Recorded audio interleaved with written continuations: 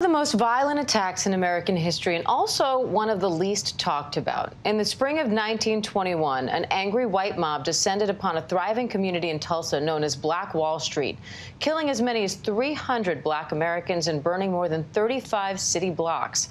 Bodies of the victims were never recovered until now. 100 years later, a dozen wooden coffins have been discovered in an unmarked grave. ABC News senior national correspondent Steve Osunsami takes a deep dive at the search for answers in a new documentary special. Take a look.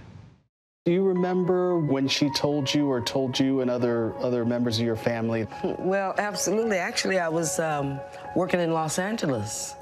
And I was at my desk, and the phone rings, and it's the front desk, and they said, well, Joy, do you know an Eldoris McConaughey? And I'm like, what?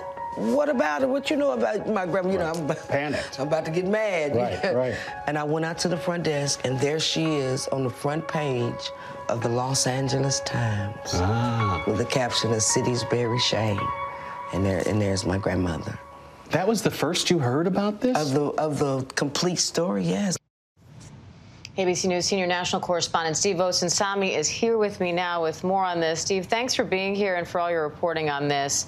The Tulsa Massacre, it's one of the most violent attacks in American history, but also one of the least talked about. What struck you most as you set out on this search for answers?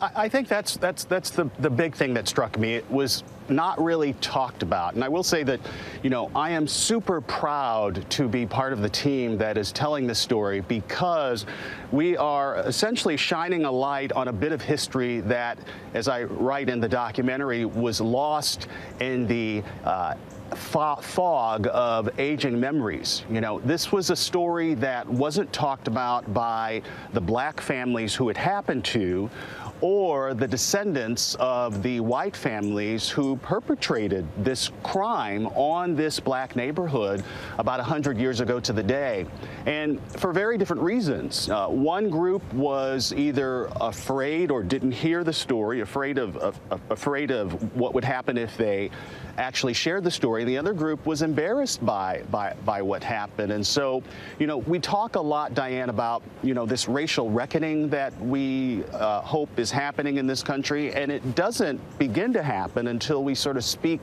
the truth to events like this one. And, you know, and I also want to point out something we mentioned in this documentary.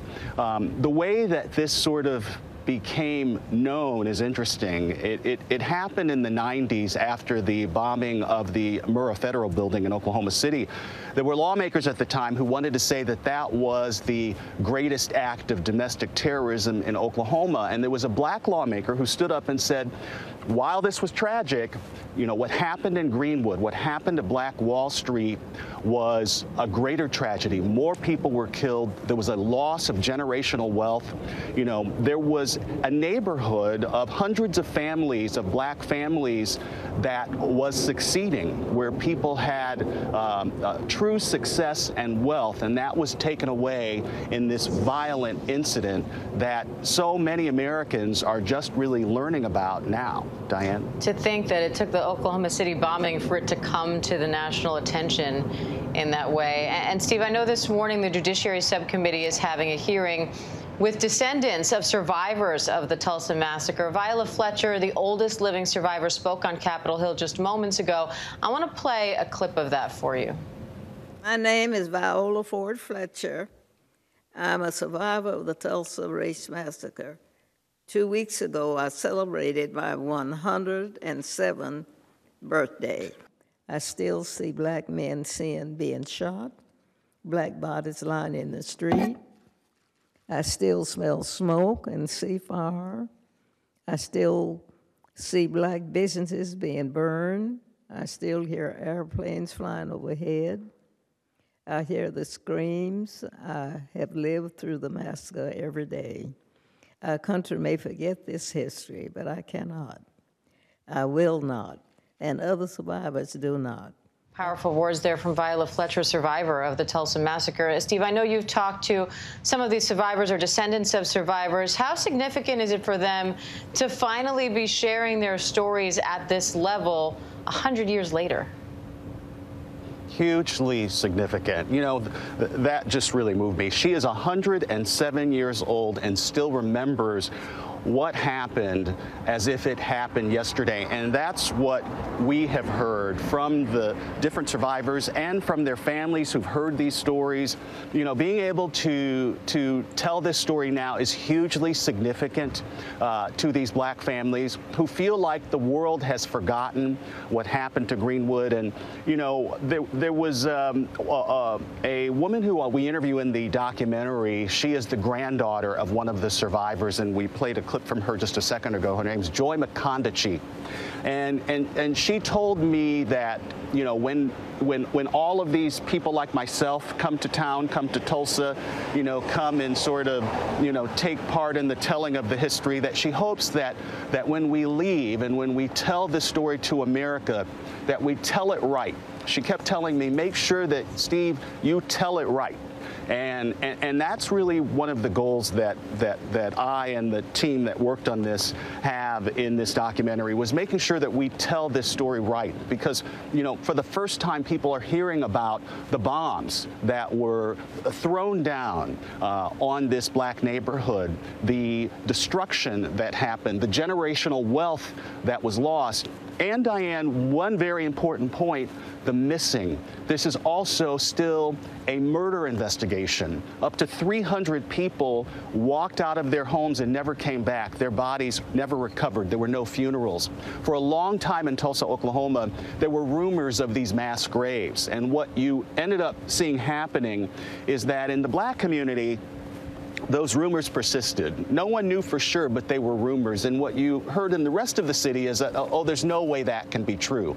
Those rumors were confirmed with the discovery of these bodies. Not only did they find 12 coffins, but they also, according to the scientists who were conducting the dig, found what looked like stair steps in the mass grave that allowed you to get down to other graves. They're still continuing their search. In the next week or two, there's another dig. We plan to follow that to see what they find. But I got to tell you, when they found those bodies, it confirmed a lot of suspicions that many people had across Tulsa, and really began sort of telling the truth about what happened in Tulsa.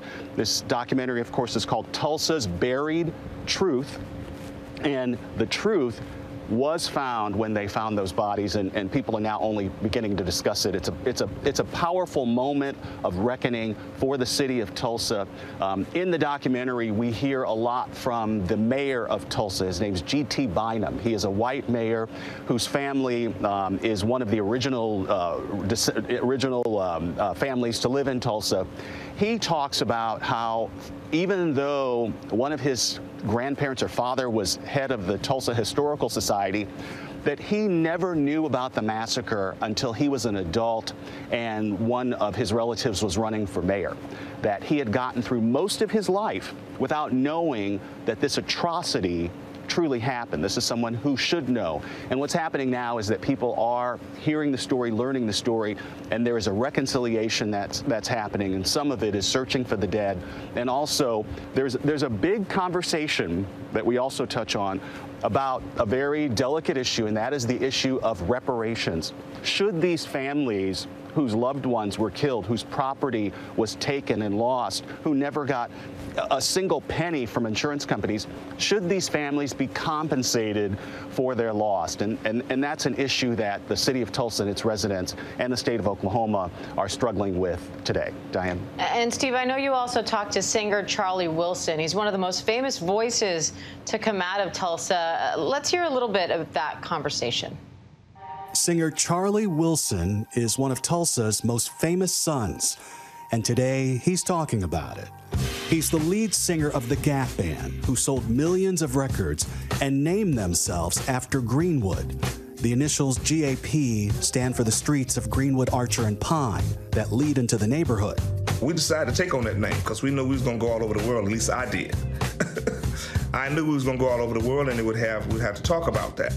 When the band was touring in the 1980s, he says they tried to share the story of the massacre while they were promoting their albums. Well, people were just kind of looking at us like, are you sure? I've never heard this story before. So, I mean, you know, even that we told the story a lot of times, nobody really responded to it because they just never heard of the story because it was forbidden to talk about. So Steve, explain a little bit, why was it so important to Charlie Wilson to spread this story, to get this message out there? And what's being done now to ensure that schools, for example, are now telling this story in history classes? So Charlie Wilson, who is the lead singer of the Gap Band, was born and raised in Tulsa. They named their band after the streets that border into the neighborhood, Greenwood, Archer, and Pine. Charlie Wilson has been wanting to tell the story that he shared with us for a very long time. And he tells the story of someone very close to him, a woman from his childhood who survived the massacre, who shared details of what happened to her and begged him, because she was so afraid of what could happen to her if her story was told, she begged him not to tell the story until she died. She died a few years ago. He is now telling her story. He shares it with us. We share it with you. In terms of education, you know, there is a movement now to try and share the story of the massacre in public education, in particular in Oklahoma, but it's running into some roadblocks. There is a bit of concern from the governor of Oklahoma that the school curriculum shouldn't be sharing history lessons that make a significant population feel guilty for that history. And so there's a fight ongoing about how best to share the story of the massacre, the Tulsa Massacre from 1921, in public schools in the state of Oklahoma. A lot of people, of course, who feel that the story needs to be told plainly and honestly. So, you know, I will say, though, that despite that fight, there is a movement now, as we are talking about reconciliation in America, of understanding what happened and sharing the stories. Hollywood is now sharing the story of the Tulsa Race Massacre in the series Watchmen, Lovecraft Country. Our documentary special here, of course, there are a number of other efforts, too, that are trying to tell the story. Essentially, the word is getting out, and people are understanding and learning what happened. And for many, it's the first time. Diane. And Steve, after all of your reporting on this, what do you hope viewers take away from this documentary special? I want viewers to know that it's not over, that there are families who are still struggling with the loss of their loved ones. There is something about having a loved one taken away from your family violently and having this mystery that lasts for so long that is really tough on a family and very difficult. They're building a new history center in Tulsa to celebrate the survivors and to honor the legacy of the people who were killed. I think that's important. But I think that the biggest takeaway, I think, is that, you know, and I'm going to paraphrase the mayor of Tulsa, who essentially said that a government or society, when it's dealing with an awful happening, can take a couple different approaches to how they reconcile that happening. One is to ignore it, to rewrite the history, to bury it in the past. The other is to acknowledge it up front, speak the truth about it, and then begin the healing process of moving on. It is clear that the people of 1921 took the previous approach. And what's happening now is that the government of today, the people of today, the black and white families of today, and black and white Americans across the country are deciding now's the time to speak the truth to these events and understand what truly happened so that we can learn from them and move past them. Diane. All right, Steve Osunsami, thanks for that and for your reporting on this. And you can watch Soul of a Nation, Tulsa's Buried Truth on Hulu right now. Hi, everyone. George Stephanopoulos here. Thanks for checking out the ABC News YouTube channel. If you'd like to get more videos, show highlights, and watch live event coverage, click on the right over here to subscribe to our channel. And don't forget to download the ABC News app for breaking news alerts. Thanks for watching.